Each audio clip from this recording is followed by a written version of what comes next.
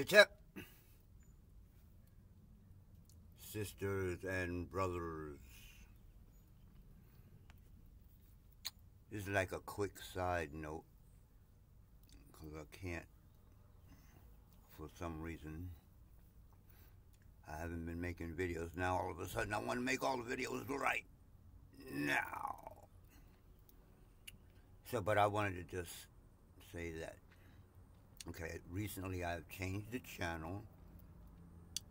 I changed the name of the channel to How to Be a Super Shero, women, or Hero, menses. So, now, of course, I'm going to be explaining how to do all that. But I wanted to say it's probably not going to be what you think. Now, that being said, I just want to give you a little background. Now,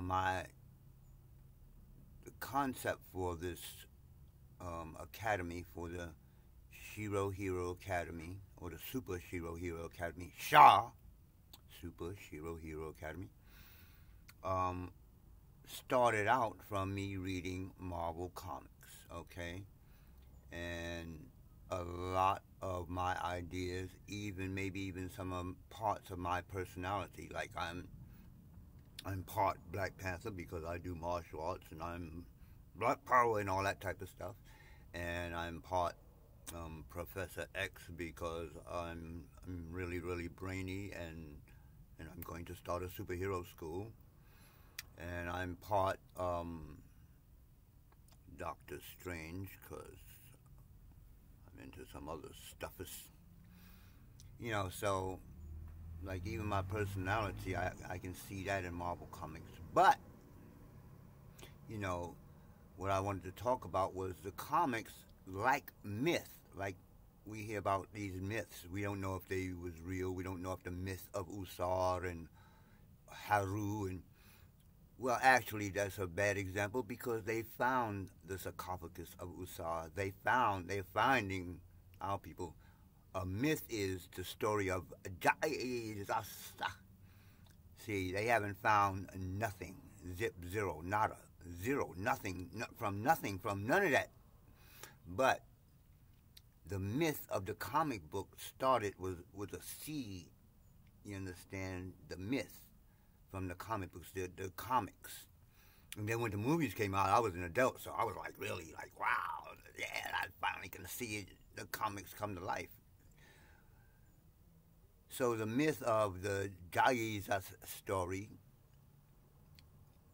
can help children. The myth of Santa Claus, I don't know how that Caucasian coming down a chimney that you don't have.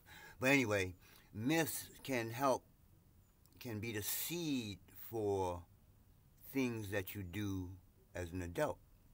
But once you grow up, the myth, maybe not totally, but you have to realize comic books from real life. Okay, so I'm saying I'm going to make heroes, and I'm not talking about sandwiches. Well, I am kind of hungry. But I'm talking about real life superheroes, you understand? So I don't say stuff that I can't back up, but it's a lot of information. That's what I'm saying. See, you're probably not going to get some radioactive gook fall off a truck on you and you're going to become a superhero. You're probably not going to get bitten by a radioactive spider. Somebody's probably not going to blow your heart up and you put a big machine in there that'll hook you up to other machines. We probably don't have the money for that anyway. You know what I'm saying? So, okay, comic books aside. Now, what do we get from the comic books? What is the reality of the mask? What is the reality of the mask? Oh, you think it's just to hide the identity. No, it goes a lot deeper than that. That's what I'm saying. Superheroism, which I will be teaching, or I will be one of the instructors. I will be, or they will be introducing themselves, the other instructors. But anyway, yes, so I just wanted to talk about, you know, so I started out in comic books. You can start out with myth. You might start out with the Jesus story. Now, Jesus' story is the story of a super being. What else would you call him? You know, I touch you and you heal. Walking on water, making water into wine. Hey, I like that one. I want that power. Bring me more gallons of water. It's free. I'll make wine. Give me more. So that's a cool one. But anyway, you know, wouldn't you call that super? And then you see the dude floating off into space. You'd be like, that's super. That's a super being, wouldn't you? Or maybe you might say that's magic. Well, the Bible talks against magic. Wait a minute. Didn't three guys that they call magi follow a star? Stars don't move. That landed over where the baby Christ is born. And weren't they called magi or kings or wise men? So how later on in the same book they become astrologers and magicians and soothsayers? How did that happen? We found what you call God. We followed a star to find this God. We came all the way from the east, following a star in the east. So we was in the east and followed a star in the east that showed us where this baby is at. And then y'all turn around and call us soothsayers and make astrology seem like the devil worship. Well, I didn't mean to go into all that. I just wanted to say that myths, like at the beginning of imagination, you know, schools, shul in Hebrew, or Jewish, abode of the dead, takes away your imagination. Imagination. You see, when we're children, we read comic books and stuff, and I'm imagining these things. And then, when I was a child, it started flowing over into reality. I started picturing myself and my brothers, because I had 4 brothers. Did I think about my sisters? I don't think back then we didn't think about women too much. Oh no, that's the way it was. But anyway, you know, and I used to see me and my brothers as superheroes and blah, blah, blah, blah, blah. So I'm like, let's get our own land, and I know, blah, blah, blah, blah. The only problem with imagination and creativity and all that good shit is that other people don't get it. So you're left with do it yourself. So if you have to do it yourself, depending on how large the project is that you want to do, you probably have to be super.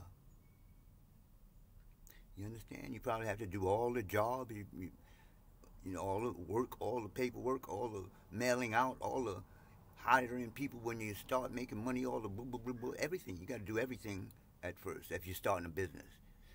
If you just want to chill, you can still be a super person. Don't get sick. You understand? Be able to just heal people by being around them. And other superpowers, you understand? I'm not necessarily talking about flying but maybe I am. But I believe that'll come later. So, I'm going to be revealing what it will take to become a super Shero or hero. Now, also let me explain that I could have named the page How to Be a Super Being, because if you do the practices that I'm going to be talking about, you'll become a super being. So a super being can become a superhero.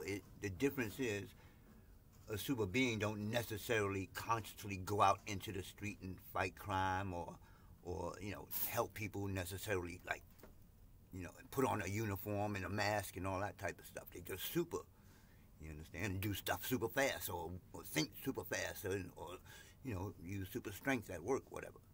So you can be a super being and don't have to be a superhero. But I am searching for people who want to be superheroes in the hood. Yeah, I say duh because I'm from the Bronx. Yes, and I know how to talk very, very properly too. But I'm from the Bronx. But anyway, so that's it. I just wanted, look into it. Look up myth and what it means to us as far as, making up our imagination. Now, what I'm going to be talking about on this site is the reality of becoming super. Okay, you just don't become super. You just don't shoot rays out of your eyes. And if I teach you how to do that, like right now, like, you shoot, you draw in the energy, right? You'll burn out your whole brain and nervous system. And even if you got it into your body, when you shoot the lasers out your eyes, you'll burn your eyeballs out. So yes, there's more to being super than talk, comic books and movies. I'm out. Peace. Panther powers to the people. That's what I'm talking about.